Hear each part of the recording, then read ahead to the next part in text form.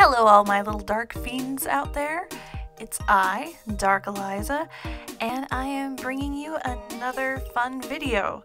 So today I am actually using oil paints, which are quite fun, and I wanted to draw out Jon Snow, but I am going to do a very different method than I've done, that I haven't done for any other video, and that is using the gridding method. So this is actually a pretty easy method that anyone can do, and this is something that actually really got me into art. It really helps break down shapes and makes it easier for like the analytical part of your mind to understand what you're drawing. So anyways, what you'll need to perform this method is simply a ruler, a pencil, a picture of what you're drawing, and then obviously you'll need like a canvas or whatever medium to put that on. Anyways, so what I did was I painted this canvas dark blue and I let it dry. After I went back over it and I just gridded over it.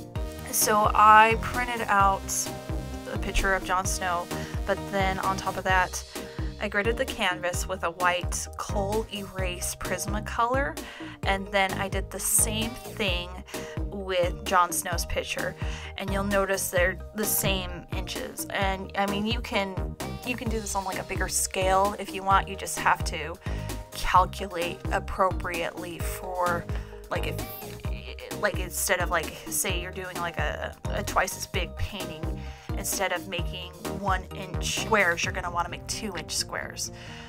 So hopefully that makes sense.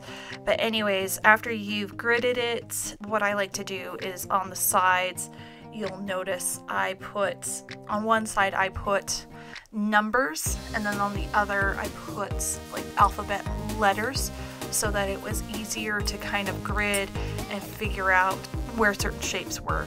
And then from there I just took the picture and I would fold it down sometimes and just kind of figure out the shapes. Some people say this might be cheating. For me, I think this is a great exercise to understand a painting better, or just understand shapes better, and especially if you're like having a really bad hang up with like drawing portraits and whatnot. I feel like this is a great exercise to kind of get your mind thinking in a more creative way.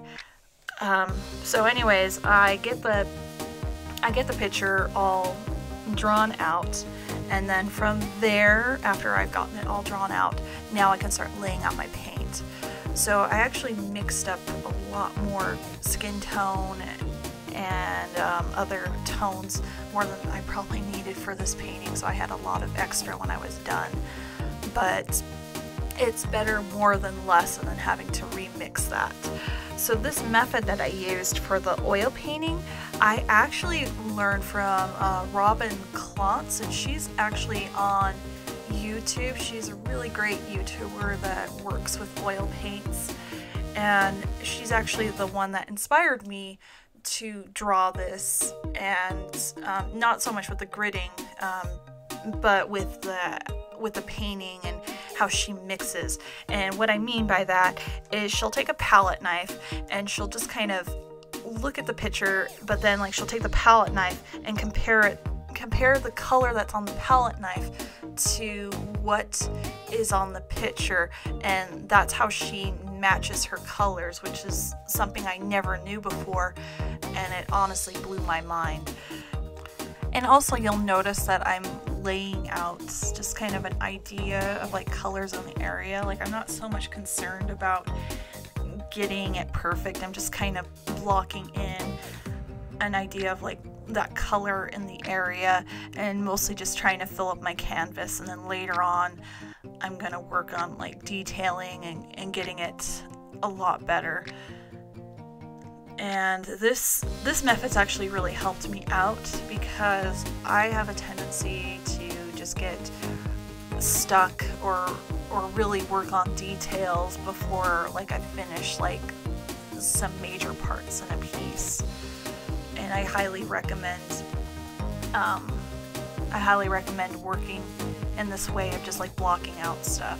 And like another thing too, like I noticed when I drew the grid method for painting in Jon Snow's eyes, I really messed up the eyes, so I had to correct. And that's one thing you will run into still. I mean, even if you're using the grid method, you still have to analyze and just make sure that you're representing that picture as best you can. And I mean, overall, I think it turned out well. I will say at the end, I feel like his eyes could have, or not his eyes, but his nose could have been better.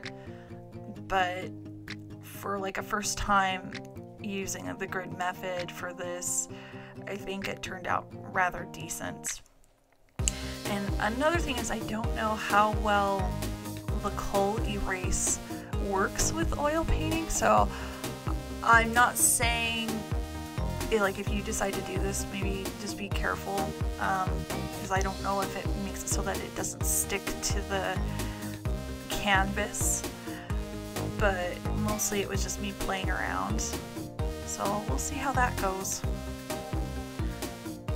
But anyways, thank you so much for joining, and I just wanted to give you guys a heads up. I am having a draw your OC event, and that was in my previous video. All the details are there, and all the details are in the video. It's pretty much you just have to be subscribed to my Instagram, be subscribed to my YouTube, and just follow the directions. You're gonna want to use the hashtag DarkElisa draws OCs, and if you do that, so far I haven't had a lot of people requesting, so pretty much if you put your stuff up on that hashtag, you're so far guaranteed to have your OC drawn, which is pretty exciting. So thank you so much for joining me. It's just another day at DarkElisa Draws. Hope you guys have a great weekday, and bye-bye.